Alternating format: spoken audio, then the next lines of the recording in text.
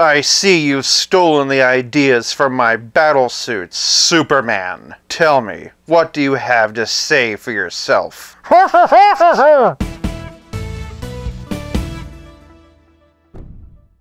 Welcome to 5 Points of Articulation. Summer is here, and I'm celebrating with a slew of special Superman videos all season long. Today I'm kicking things off with a look at the Page Puncher's Ghost of Krypton Superman by McFarlane Toys. Huge thanks to McFarlane Toys for making this video possible by sending me this guy to review. Starting off with the packaging, and if you saw my Val-Zod video, you'd know I like this new design. Granted, I'm not the biggest fan of clamshells and do prefer window boxes, but I do think it's clever that they're using the comic book cover as the artwork for the back, and this artwork is really good. My only criticism was that you had to flip the box upside down to see that it's Page Punchers. As an action figure YouTuber, obviously I keep my fingers on the pulse on all these things so I can pre-order them when they come out, but if I was a parent or a grandparent being sent to Target with a list saying, "I want a Page Punches Superman," I wouldn't know what I'm looking for. Personally, I think the Page Punchers logo should be here, with DC Direct filling this spot here. That way, just like with the 3-inch Page Punchers, they could adapt this format with other brands. Not the biggest deal in the world, but just like with Val-Zod for packaging, I'm giving this Superman 4 points. Moving on to presentation, and this Superman stands at a particularly statuesque 7 3/4 inches. The first and most noteworthy thing we notice about this figure is that incredible armor, but because those pieces are accessories, I'm going to be going over them during playability. From the top, and remember that smiling, dashing Superman on the cover of the comic book? Well, apparently that was before Brainiac tuned him up. This Superman has a giant gash running down his cheek, and is it just me or is he the spitting image of Kurt Russell? This Superman shares the same body as the Val-Zod that we looked at in the previous video. It's an interesting design covered in all sorts of belts and straps and buckles and studs. The idea of the story is that he's in the Phantom Zone and needs this special suit to give him his powers. In the Val-Zod review, I noticed that there was a bit of paint wash in there to bring some of that detail out. Maybe it's because this is a darker blue, but I'm not seeing that here. The paint detail in the logo is nice and vivid though. Same thing with the belt. As previously mentioned, only the front half has been painted. I'm not entirely sure if that's a safe paint or if that's just a design choice. Again, I have heard speculation that they don't have the backs painted so that it doesn't get on the capes. On the subject of the capes, I was a bit critical of this fabric in white because I thought it looked kind of like a paper towel. And while it might not be my favorite fabric in the world, I do think it does look a bit better here in the red. As usual though, they do give you a lot of it. The only uniquely sculpted pieces on this figure are the head we already looked at, and the spiky gloved fists. Looking at the cut of the diaphragm, I actually get the impression that they sculpted this over this body. Visually, that does help to make him consistent with other Superman figures we've been given, and also explain the added bulk. As we'll see in playability, this is a very big blue Boy Scout. While not a traditional design, this is still a very interesting look for Superman with lots of unique sculpted detail. I do think he would have benefited from more painted detail, but I do think that budget went to the accessories. Even so, for presentation, I'm giving this Superman 4 points. Moving on to posability, and I've already shown you the articulation of this body with Val-Zod, but if you missed that video or need a refresher, well, here you go. Naturally, Superman's head is on a dumbbell joint. He can only look up this high, which as a flying character, I'd prefer a bit more, but he can really bury that gigantic chin. Really good tilt, and all the way around. Moving down, and Supes can raise his arm 90 degrees. Rotator cuff gets every which way but loose. And then moving down the arm, we've got bicep swivel, double elbow with a surprisingly good bend considering how chunky the arms are, and wrist balls that do all the wrist ball things. Moving to the middle, and Superman has a diaphragm joint and a dumbbell waist. He can arch back this far, but only hunch forward this far. No trouble, of course, with tilt, and no trouble with twist. Below the belt, and Superman has the typical McFarlane hips. He can kick about 90 degrees, and split this wide. Very nice amount of twist in the hip, though again, I do think all these straps would have done a nice job of hiding a thigh cut. Moving down, we've got a very solid double knee, toe articulation, and McFarlane ankles that can swivel, hinge, and pivot. For posability, I'm giving this Superman 5 points. Moving on to playability, and we have a lot to discuss. First things first though, and Superman comes with a trading card and a figure stand. Flipping around back though, and it's just the same write-up that Val-Zod had, which is an overview of the Ghost of Krypton story. Being Page Punchers, of course he comes with a comic. Unlike previous waves where every figure got the same one, now each figure gets its own individual part of a larger story. That is exactly what I've been hoping for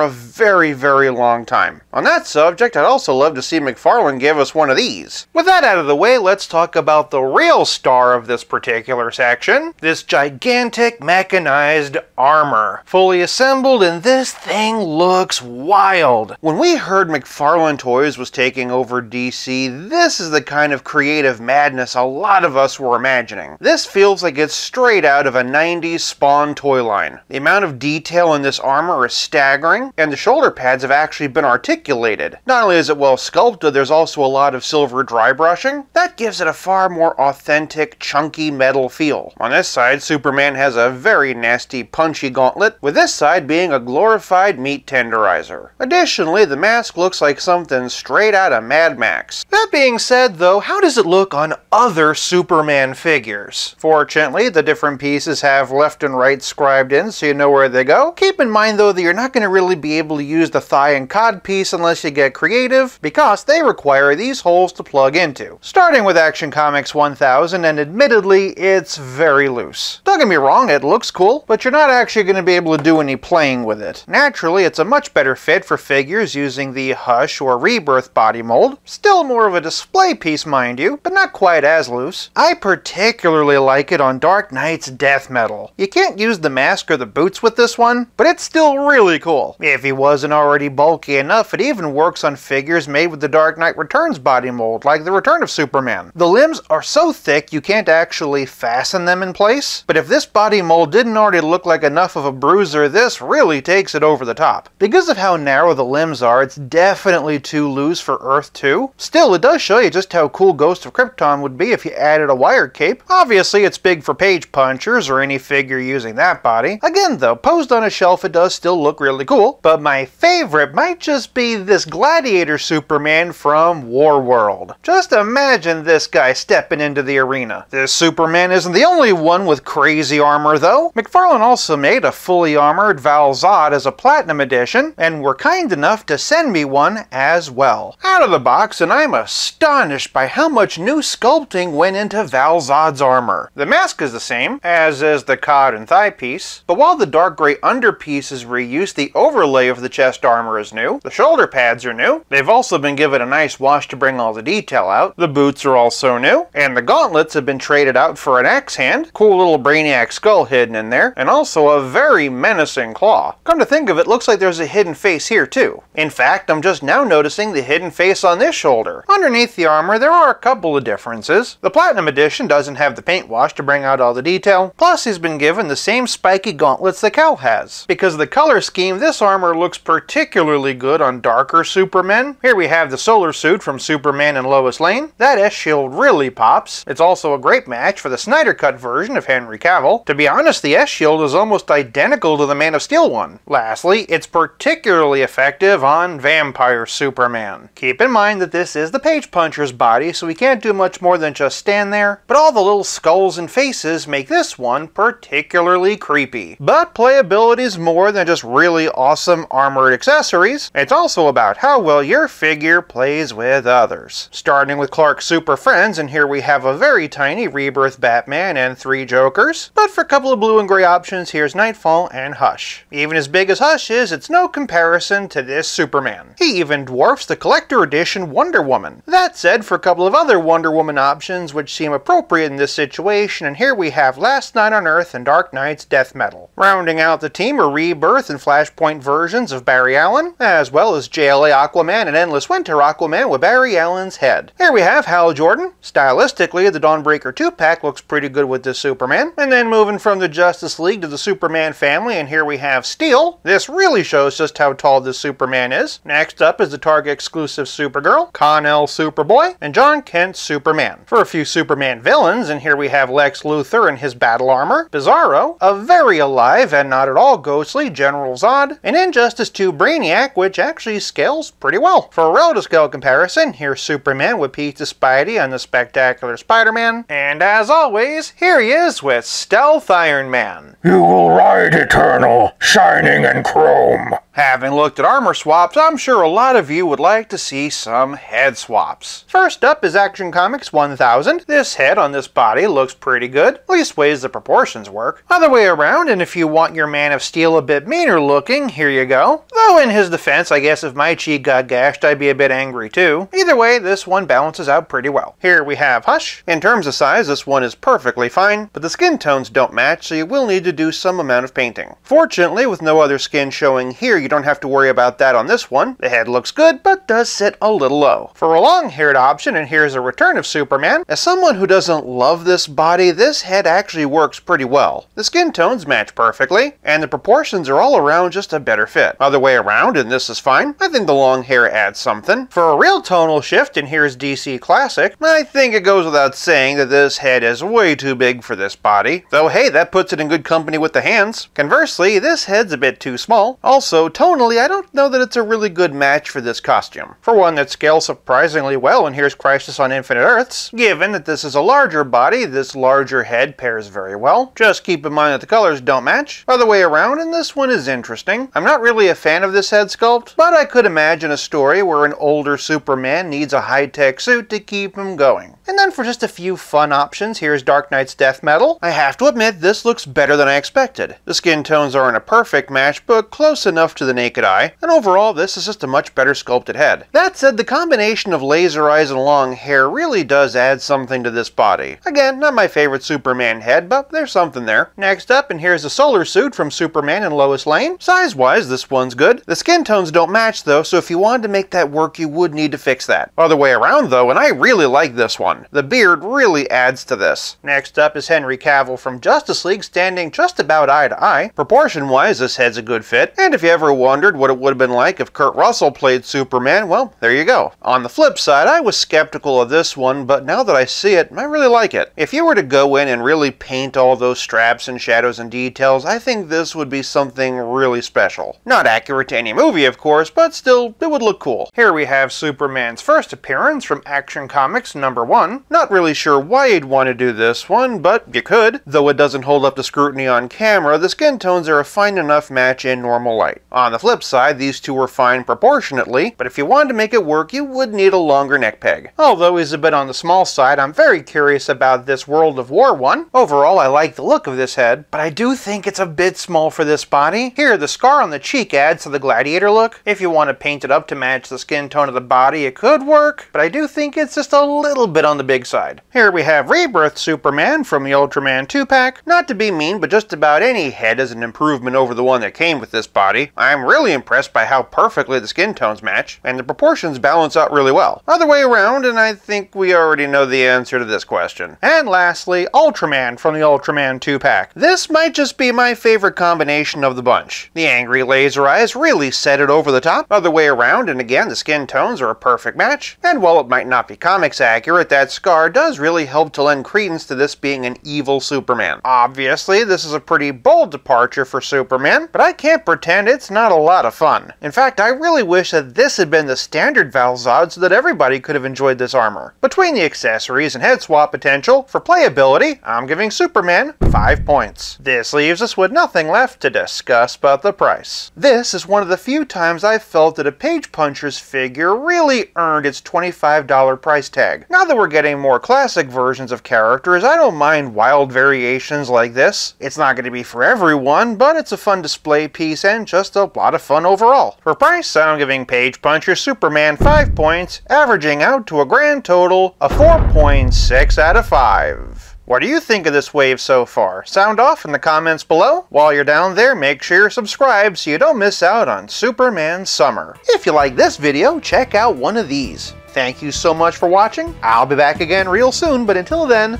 play nice and have fun.